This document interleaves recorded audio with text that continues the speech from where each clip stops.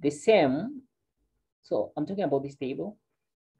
If you look at maybe February, you'll be able to see that we have aggregated all these values for the month of Feb and to every month.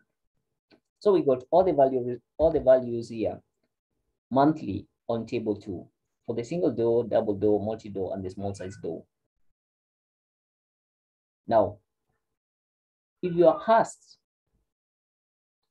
is the sales of the single door on the increase or on the decline? That question may be able, you may not answer that question precisely by just looking at the fingers, because you're going to take a lot of time to compare these fingers.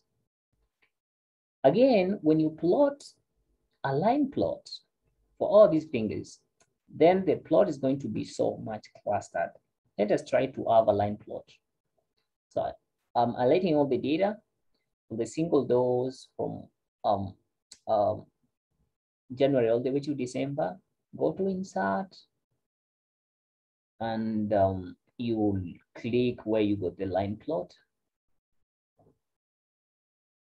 So you got a line plot here. You can see the line plots are so much clustered. You may not exactly, at some point even they are overlapping one another.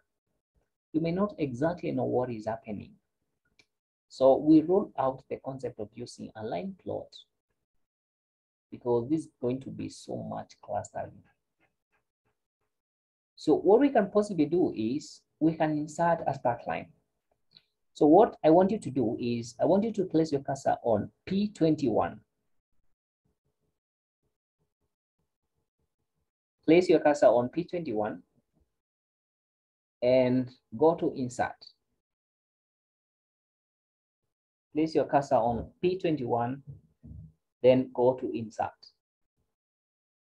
Once you go to insert, you'll be able to see the various charts that you can be able to insert. But the chart that I want you to insert is a sparkline. You got the sparklines here. Let me try to annotate this. These are the types of sparklines that you can be able to add.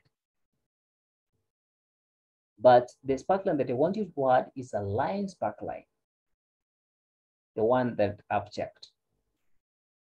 So I'll insert, and I'm inserting a sparkline. You'll be able to get this kind of interface when you click on the line sparkline, where first you are told to choose the data range. So I want you to choose all the data for the single doors from January all the way to December. Next, you are told to choose where you want the sparkline to be placed. I want the sparkline to be placed on cell P21. So you can just click here, P21. And you can click OK.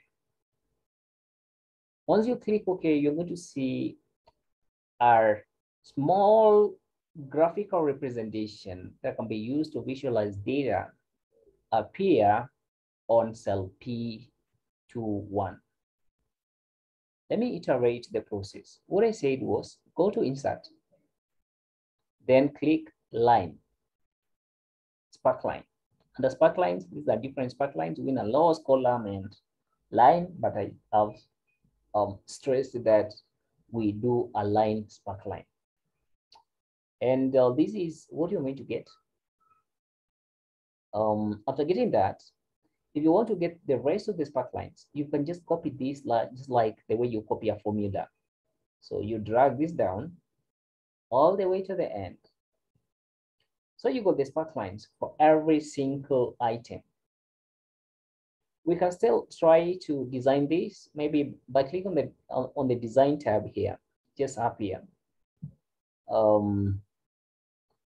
You can make the axis to be the same for all the sparklines so that you can be able to read them properly.